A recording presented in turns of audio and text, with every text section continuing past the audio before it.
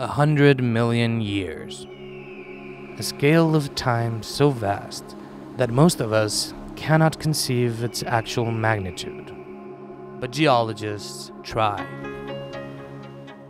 They scrutinize the landscape and analyze every rock fragment in an attempt to understand how we got here and what the planet looked like long before humans made their very recent entry into evolutionary history.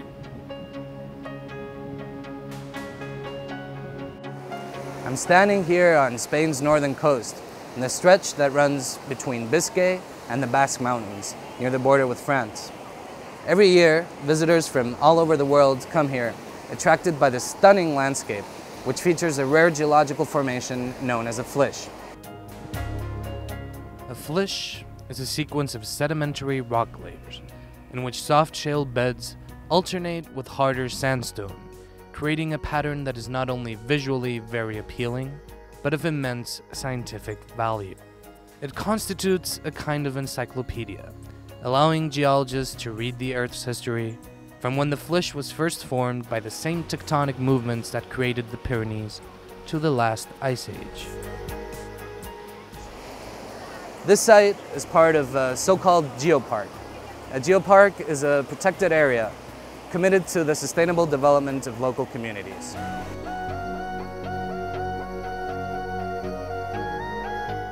The United Nations Cultural Agency, UNESCO, designated this area as a global geopark in 2015, thus inducting it into its worldwide network of protected geological heritage sites.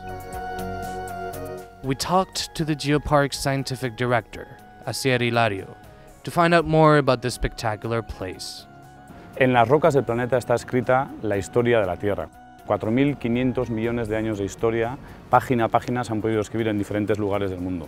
Nuestro trabajo, el de los geólogos, es el trabajo de los detectives que vamos buscando pistas en diferentes lugares y así podemos ir reconstruyendo poco a poco esa historia apasionante de 4.500 millones de años. Simplemente caminando por la base de estos acantilados, los geólogos podemos viajar en el tiempo y ir leyendo página a página, capa a capa, cómo ha ido cambiando la historia del clima, la historia de la vida a lo largo de ese periodo de tiempo.